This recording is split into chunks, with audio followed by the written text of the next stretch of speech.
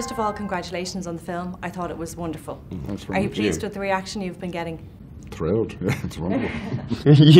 Yes, I mean, God, that's the reaction you want for anything, so yeah. And how did it come about, the documentary? How did you... Well, we've known each other for a long time.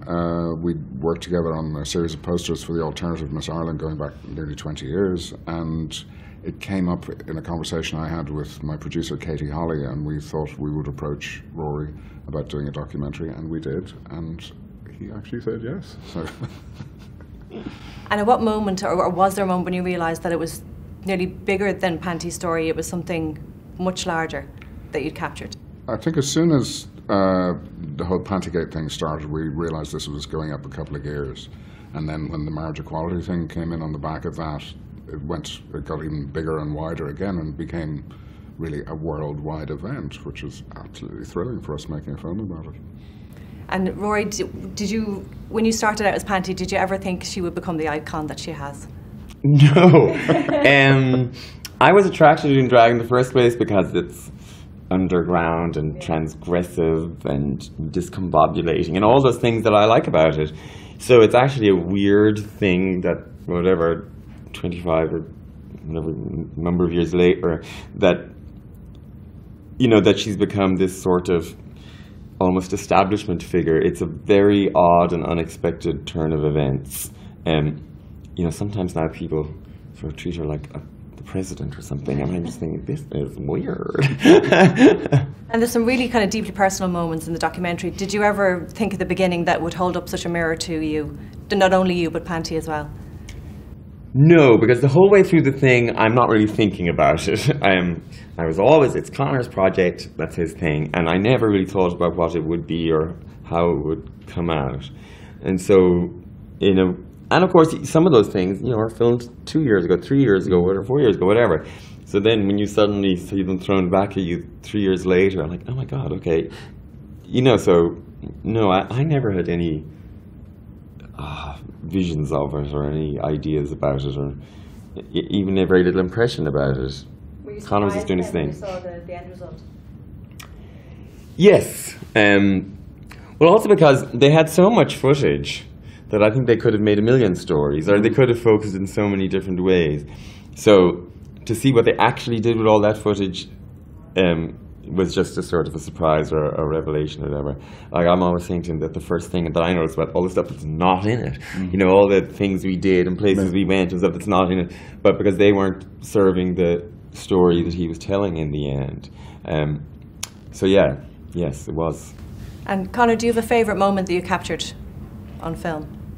Or favourite day that you shot?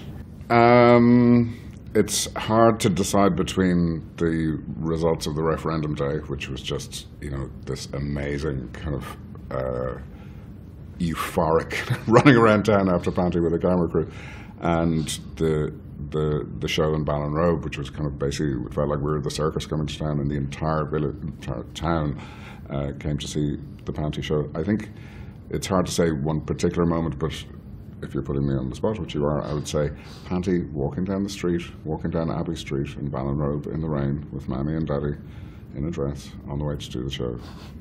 It's a great moment. It is, it's a magical moment. It's one of my favourite moments from it as well.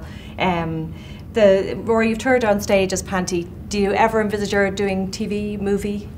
Would you send Panty in that direction? Well, Panty's not an actress.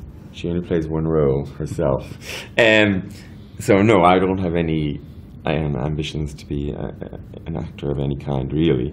TV stuff, sure. We do that all the time. That's part of the gig, really. And yeah, but no, I ain't trying to be Meryl Streep here.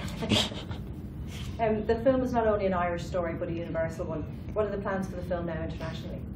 We're working on international distribution, so that's all kind of happening behind the scenes at the moment. The big thing we're concentrating on at the moment is that tomorrow night we're going to be showing it to the hometown crowd for the first time, so we're really looking forward to that. And what's next for them, for both of you? Well, for me, I'm just continuing on doing my thing, so I have a very busy year coming up. A lot of touring and a few other projects on the go. But it's all good. I always prefer to be busy than not busy, and especially in our line of work, you're always thrilled to be busy, yeah. And do you look from kind of one show to the next as such? Is that how far ahead you plan for Panty? I used to do a thing where I'd try and write a new show once every year or 18 months. But actually, the show that I'm currently touring, we keep on thinking, oh, we'll put that to bed now, but then more comes along, so it looks like it's going to be going for about 2.5 years. But I will be trying to write some new stuff on the way now, yeah. I'm feeling bad about it. I'm working with screenwriter Pierce Ryan on a romantic comedy. Oh, very good. Well, we look forward to that. Thank you so much. Thank you. It's been a pleasure. Thank you.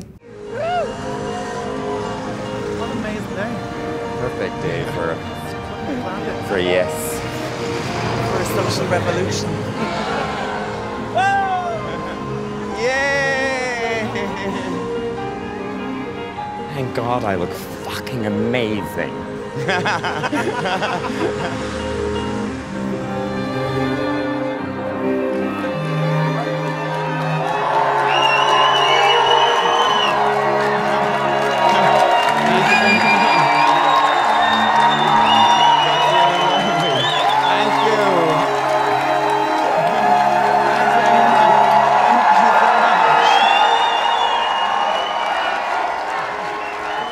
I think the future for like young LGBT people is incredible now in this country.